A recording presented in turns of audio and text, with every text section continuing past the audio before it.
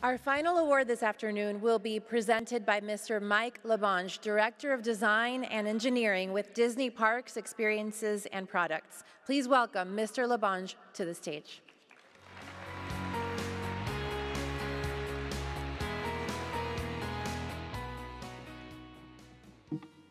Good afternoon, and first of all, welcome to the wonderful Walt Disney World Resort. We love hosting HENAAC and look forward to it in the future. Entering the first grade in Los Angeles, speaking almost no English, Oscar Ledezma struggled at first. But after 4 years of ESOL classes, he was fluent and fitting in with his classmates as a typical kid playing with toys, video games, and watching Disney in the afternoon. Little did Mr. Ledezma know he would become a controls engineer for the Walt Disney Company, tasked with a multitude of projects at improving the performance of the attractions that thrill thousands of people each day. He also didn't know the types of struggles he would have as an undocumented immigrant. And it wasn't until his family moved from the heavily Latino sections of Los Angeles to the more prosperous suburbs of Diamond Bar, where his classmates all had parents with white-collar jobs, that he felt the stigma of being an illegal alien. Without a Social Security number, getting a driver's license was impossible. And more importantly, Mr. Ledezma feared that it would prevent him from going to college.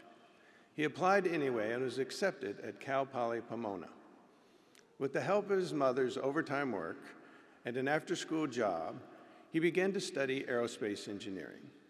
His future opened up when President Obama instituted the Deferred Action for Childhood Arrivals program, which gave him a valid work permit and qualifications for financial aid at Cal State Los Angeles to start earning his master's in electrical engineering. Ladies and gentlemen, it is my privilege to present the award for the most promising engineer with a master's degree to Oscar Ledezma.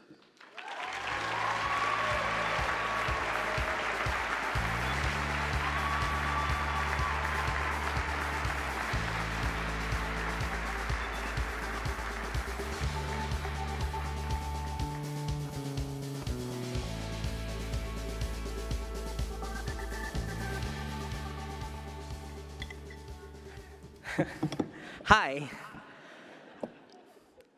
I'm not really good at doing scripts, so I'm going to do my best to improvise and stay on time. I am really honored and grateful to be here. And like many of you guys, I faced several obstacles.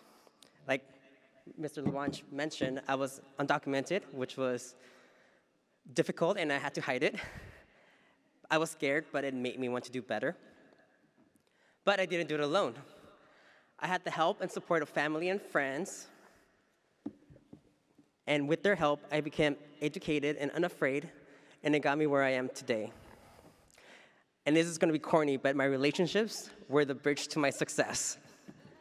My advice that I have to everyone that's here is to stay weird, be different, and when life knocks you down, pick yourself up, which is also a song by Fred Astaire. And because I work for Disney, I have to end it with, all you need is a little bit of pixie dust.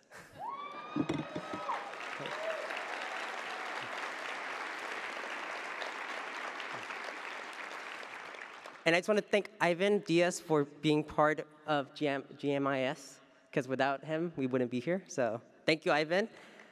And my wife, Raina, from Northrop Grumman, for forcing me to come to the conference in 2015 and start my career at Disney.